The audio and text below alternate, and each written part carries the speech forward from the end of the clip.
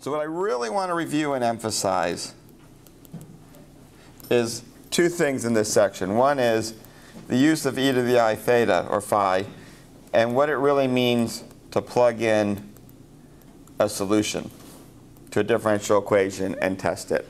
This is the smaller part. This is the bigger part, but they are kind of related.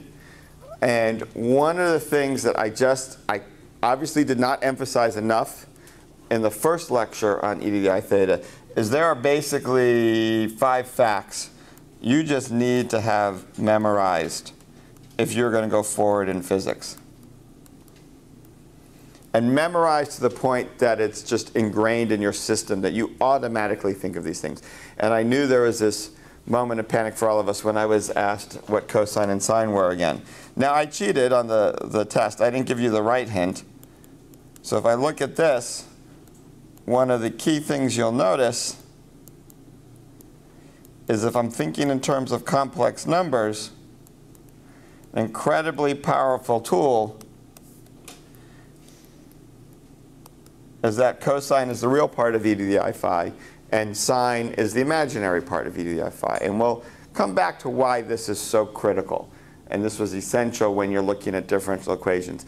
And it really comes down to how much of physics is linear response, and how much of things are based on linear operators. And when I do linear response, and I'll say it again later, I can't say it enough, we have L of A plus B equals L of A plus L of B. And so I act separately on sine and cosine.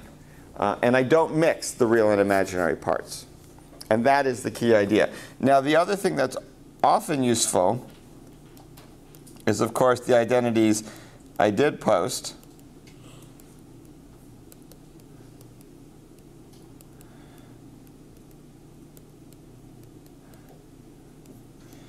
And to be honest, in terms of thinking about and solving physics problems, I find I use this and these two probably more than I use these, particularly these days with Mathematica. Mathematica with the trig to exponential and exponential to trig command, you can get these pretty quickly. There are times where the reason you want to know these is you've been working with e to the I phi, and you really want to just double check in your head quickly that your answer is real. And if I see this combination, I know it's a cosine. So I know even though I have complex numbers, it's real. And if I see this combination with the I, or an I up top, it doesn't really matter where the I is as long as this factor has an I. That's just a matter of a minus sign. Then again, I know I have basically plus or minus sign. And again, I'm dealing with something that's fundamentally real. So these are useful to have just because they give you that check. Is my answer real? And so like when you're doing a Fourier series in exponential terms of a real function, you know your e to the i's and e to the minus I phi's better either come like this or like this because I've got to get sines and cosines. Because if it's a real function to begin with, it's got to be a real expansion when I'm done. So it's a nice check on did you type things right, did you make any typos, did you do your algebra right. So they're all useful. And you really just need to know these. That shouldn't have even been an issue when I mentioned look in exponential form. It's kind of one of those non-negotiable math things as a physics major. Now, why is this so useful and powerful? As I said, the key idea in this is that most differential equations we look at, or at least many of them, are linear. And even the ones that are nonlinear, we often look at a linear approximation first. And so if I have cosine plus I sine, I can act separately on cosine and separately on sine and keep track of things, which means I can invert it. If I'm looking at behavior in terms of sines and cosines, I can look at the exponentials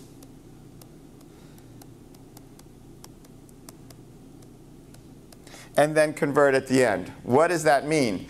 So here's a simple harmonic oscillator driven by a sine wave. Could have been a cosine wave.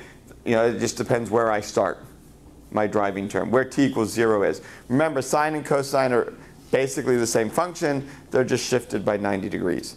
So if I'm starting with sine of omega t, then I know the other big thing about a linear operator is all I can do to my sine, I can turn it into a cosine because the derivative sine is a cosine. That's a phase shift. I can multiply it by things, so I can change its magnitude. But I can't change the omega t. Right? There's no linear operator on sine omega t I can do that will change the omega t. So most likely, or the only real solution I can get in steady state or long term for x is the same omega t dependence with a phase shift and an amplitude change.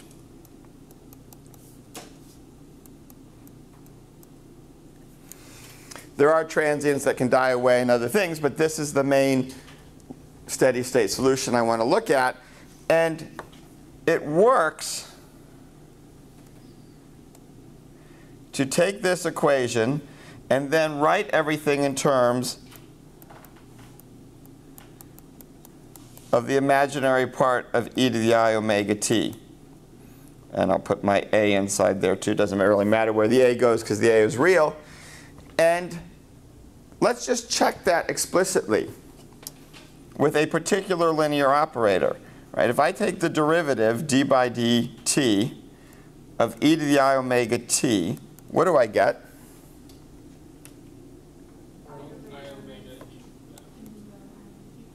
I omega e to the I omega t. And if I so if I multiply that out in terms of cosine plus I sine, what do I get? I omega cosine I omega t. Okay, so I omega cosine omega t. And then what's the next term? Minus omega sine omega t. Notice this is the derivative of what function? Sine. And this is the derivative of what function?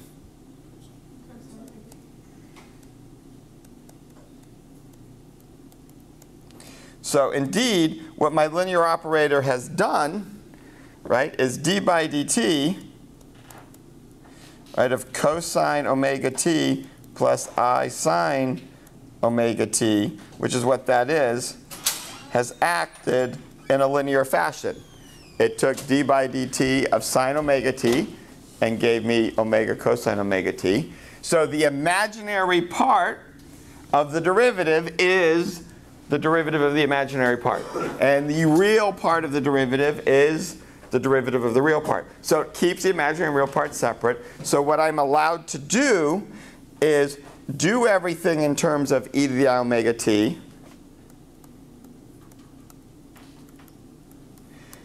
And then wait to the end and take the imaginary part. If I was using cosines, I would do everything in terms of the real part. So I would just, I guess same thing, I would just plug in e to the omega t, e to the I omega t, and I would take the real part at the end. And that's why it's so powerful, because using our derivatives of e to the I omega t work much better. Now, the other piece, okay, is what to do with x of t. And there's a couple ways to treat it. Just so I write less, I would write it in terms of b star, which is b e to the I phi. You could write it either as the imaginary part of a real number times e to the I omega t plus phi, which is e to the I omega t times e to the I phi. Or you can combine these for now, recognize that this is a complex number, and just put it in here. Again, to put that into the two steps, right, remember what x of t was is b sine omega t plus phi. So if I write that out, that's the imaginary part of b e to the I omega t plus phi. But that, for an exponential, is the imaginary part of b e to the I phi e to the I omega t. And there's no reason not to carry that along as a single complex number, right? Because this is just the polar form of a complex number. I could write it as x plus iy. I could write it just as b star, the complex number, b e to the I phi. And that is the other central idea that I think we really didn't get well enough in the first lecture. Okay? To understand this, and this is why exponentials are so powerful, because the exponential of a sum is a product of exponentials, and once I have multiplication, I can do it in any order and I can rearrange things. And now I have the e to the I omega t stuff all by itself. And from a differential equation point of view, this is key, because now if I plug in, this is the piece most people were pretty good at, but you were doing it with sines and cosines.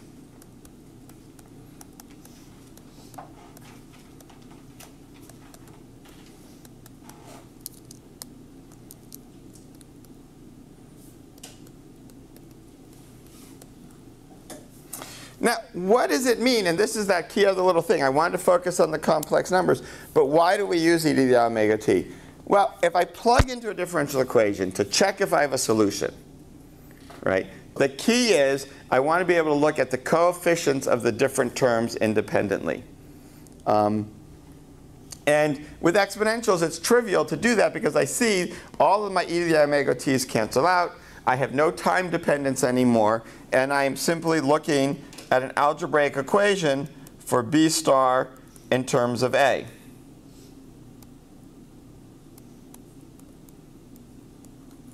And I'm done. Now, the challenge with sines and cosines, most of you recognized in plugging in, just like with powers of n, right? If we were doing this as a power series in n of x of t to the n, I'll drop the t just because it's too hard to write. We recognize that we have to do each power separately. A lot of you recognize, okay, the coefficients of sine omega t and cosine omega t have to be done separately. But what you had a little bit of trouble with was you didn't really appropriately deal with the fact that there were phi's there. So you were doing things like canceling cosine omega t with cosine omega t plus phi. Well, those can't quite cancel yet because the phi is buried in here and you're not at the same t, and you have to be careful. You have to use your sum rules. You want everything ultimately in terms of your cosine and your sines omega t. So you would have to write this as cosine omega t cosine phi minus sine omega t sine phi. And you would have to write this out as, you know, sine omega t cosine phi plus sine phi cosine omega t, and then regroup all your terms so your sine phi's and cosine phi's are floating around. Then you get two separate equations, and then you're done. So you can see the amount of algebra here is intensely more. So there's kind of like three things when I asked the problem that happened. When I asked you to plug into a differential equation, one was complete failure to recognize to match terms. The other was incorrect matching of terms. And then most of you who did, if you did it with an exponential, got it to match. So this idea of what you do when you plug into a differential equation and how it works out, right? The derivatives, in this case, would work pretty easily. Because what's the second derivative of a sine? A sine. So everything would be a sine, and you wouldn't have to worry about it. Where everyone ran into trouble was the fact that I asked everyone to solve an equation more like this one.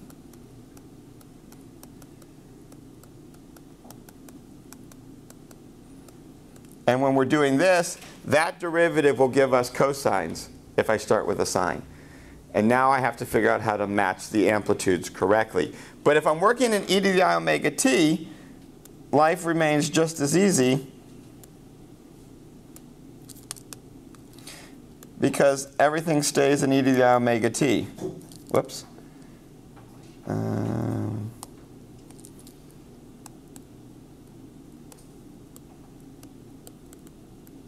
And I need an omega there.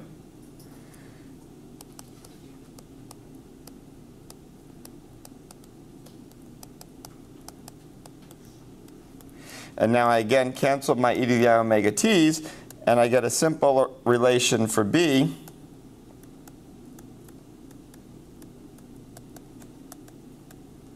And from here, Notice b is, as I advertised, now it's a complex number. Notice the previous case, b came out real, but for that differential equation, when we plugged in, sine just stayed sine. There was no phase shifts. Okay, now sine really is going to go to sine omega t plus phi. There really is a phase shift because of this derivative term.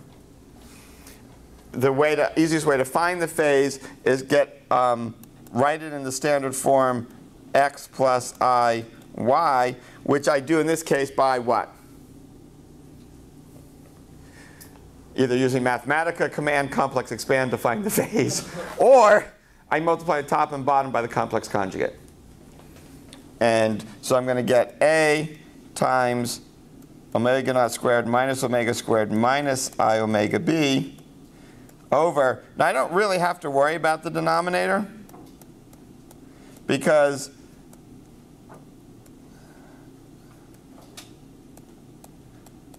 from the perspective of the phase, if that's all I'm after, this won't come in. I have to worry about it if I care about the amplitude. But for the phase, all I care about is the ratio of this to this with the minus sign. So the phase is the tangent inverse of minus omega b, omega naught squared minus omega squared. And since I had defined b star as some real number e to the I phi, I have pulled out my phase shift by definition. Why do you say you care about the ratio of those two? Because remember, the phase is the tangent inverse of y over x, so whatever's down here is going to cancel out when I do y over x. Right? The full imaginary part is this over that. The full real part is this over that, but when I divide the two, this is going to cancel. Just like the a drops out. Is there like a more physics way of describing that? Is it like when you're out of phase, like when something's out of phase, it's part of it's in the imaginary plane? Yeah, exactly. So if you think about it, remember I said fully 90 degrees out of phase is just multiplying by I. So if the real part's 0 and this is something, then you're 90 degrees out of phase. Right? And that will show up because the tangent inverse of this over 0 will be 90. Right? And notice b in this case controls completely. If b is 0, the phase shift is 0. Right? So if there's no damping, there's no phase shift. And as b increases, you increase the phase shift. There's a little bit of each here. Right. Kind of in phase. And then if you hit resonance, right, you actually go through a 90-degree phase shift. There's a big phase shift that happens. There's something, there's a discontinuity there at 90 degrees, at resonance. But again, it really takes, going back to the beginning, that our actual solution, right, is the imaginary part of b star e to the I omega t. So if I wanted you to write the full solution, what are we doing? We will take the magnitude of b times the sine of omega t plus phi, because keep in mind, this becomes the magnitude of b times e to the I phi, e to the I omega t. This is our definition of b star. And then I take the imaginary part of that and I get the sine, where phi is what we found up here. And the magnitude of b we get from taking the magnitude of that thing. The whole thing that's up there hidden on the screen.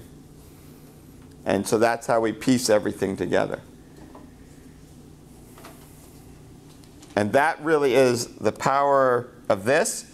And that is why you absolutely must know, without any hesitation, these 5 facts. Because they're the most powerful way to deal with linear systems, which most differential equations are. And understanding that when you plug into a differential equation and you're equating coefficients, if you have something like cosine omega t plus phi and cosine omega t, those are not the same thing yet. You need to expand out that cosine omega t plus phi and really get it to be something times cosine omega t. Likewise for the sine omega t. So if you had kept it in sines and cosines, you have to do that extra algebra. So how come if we have the b star as an e to the I theta, like right, b is e to the I phi here, yeah? Yeah. And how come we can't just solve for phi by like doing a natural log or something? It's ugly because you have to take the natural log of a complex number and remember how to do that. Yeah. It's not a useful way to do it. Yeah, it's not a useful way to do it, right? Because you're taking the natural, I mean, it's sure, it is the natural log in a sense, but it's, And we'd have to take the imaginary part. but you just have a lot of strange stuff going on. Yeah, it's because the natural log of this has the b in it still, and then you've got you actually have I times phi, and it's just a nasty math thing. Yeah, because so if you did b star over b natural log of that divided by I, if you did all the algebra, you could eventually get to the. Oh yeah, you would get it, but you're also having to use the rules for taking natural log of complex numbers, and it's not nearly as clear and understandable a formula as this. Yeah. Okay. But you can do that. Yeah, in principle you could do it. But like I said, from a physical point of view, it gives you no intuition. Whereas recognizing that phi really is, the tangent inverse of the imaginary over the real part, which is what this is, we know how tangent inverse behaves, and this gives us some real physical intuition of what the phase is doing. Any other questions?